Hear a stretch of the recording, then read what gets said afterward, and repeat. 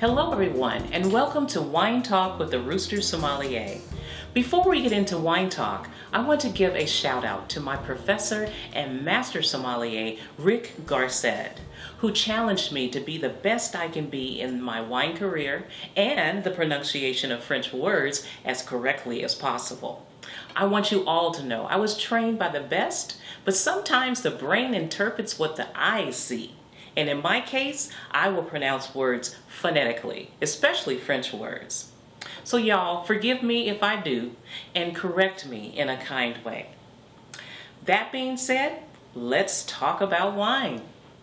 This session, Session 4, is all about cultivating your palate, which means doing some heavy lifting with your sense of smell and taste. Now, sometimes our sense of smell can lead us astray, but overall it sends us important messages about our surroundings and things in the relative proximity. And in this case, strengthening your palate by identifying different aromas. Recent research suggests that people can identify scents as quickly as 110 milliseconds after their first sniff. So the heavy lifting that your nose needs to do is smell everything. This is the only way you can increase your wine aroma vocabulary. When you're shopping for herbs and spices, don't just look at the pretty colors, smell it. Have you ever wondered why some chefs' food tastes better than others?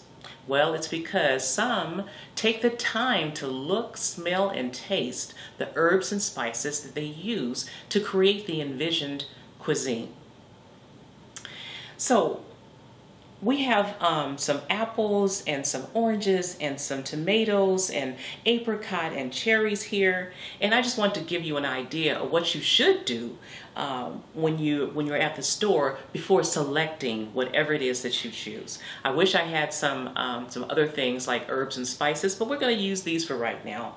So when you pick a particular one because of its beauty, its color, smell the core. The core is where the flavor smells are released.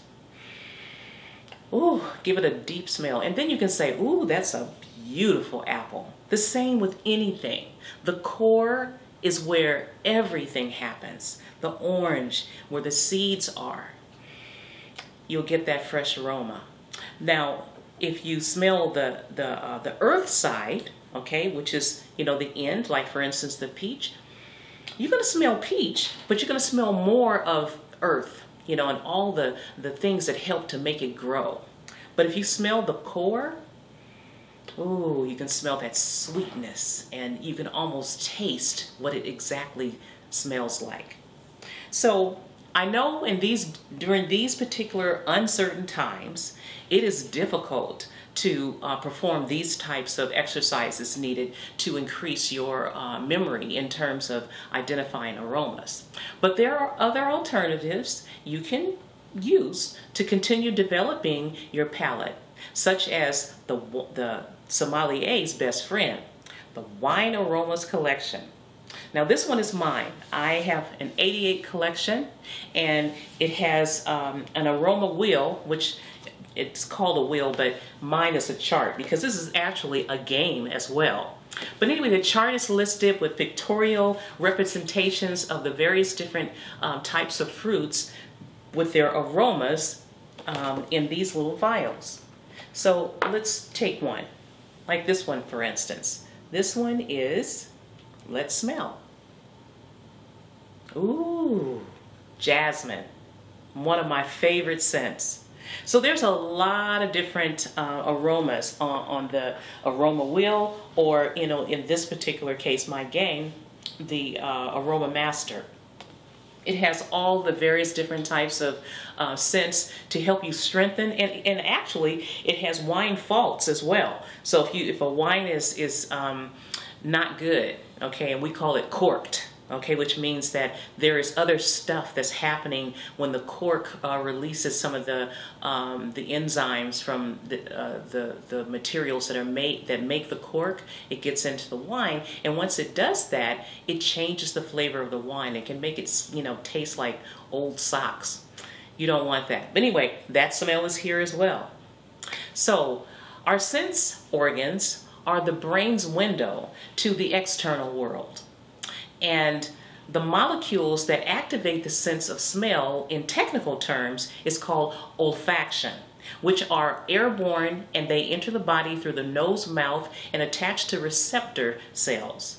And in humans, there are millions of these cells, but there are only approximately 400 different types of olfactory receptors. The closely linked taste, which is gustation, and the smell, which is olfaction, senses help us to navigate the chemical world.